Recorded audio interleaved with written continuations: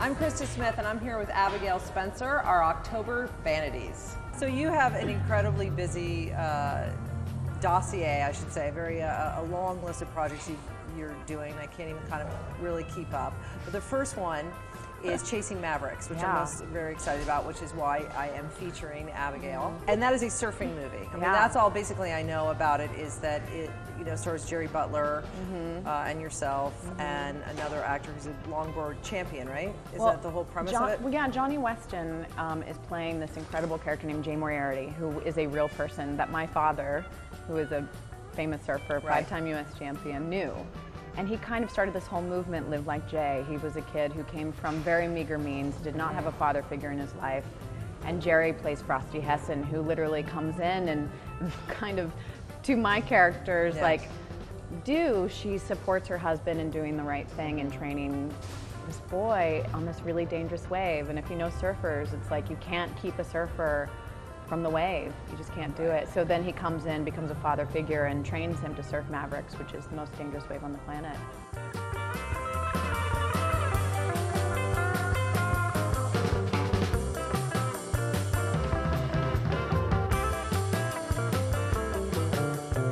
And now you're in the middle of a television show right now, shooting, just started. And what's it called? It's called Rectify. Rectify. Yeah, it's Sundance Channel's first scripted series, and it centers on Daniel and Amantha Holden. They're a brother-sister relationship.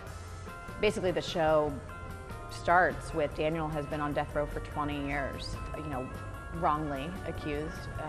So my character believes, with every inch of her body, so much so that she committed her life to getting him off death row. And so within a matter of moments, after 20 years of him being on death row, he gets released because of this whole DNA thing, and we start the show like he's being released into society, and my character is like, this is the thing she's been working for, and then it all happens. It's like when an alien's being dropped down on the planet.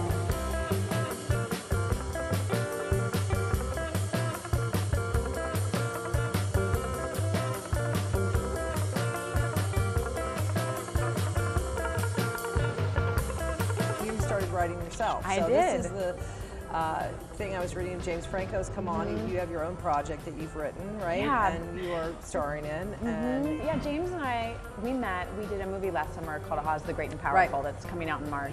As we were talking, as we were working together, I just kind of gave him the one-liner. It's two people that meet through a wrong number phone call at the vortex of their lives, and their paths get changed forever. And he was like, a movie about two people on the phone? I want to make that movie. And I was like, yeah, you want to break the rules, don't you? And he's like, yeah, I do. So we've just been developing it. It's just such a pleasure to work with amazing artists. That's what I'm just so grateful for right now. So great. Well, thank you so much for becoming part of our Vanity Fair family. Oh my gosh, thanks for having me.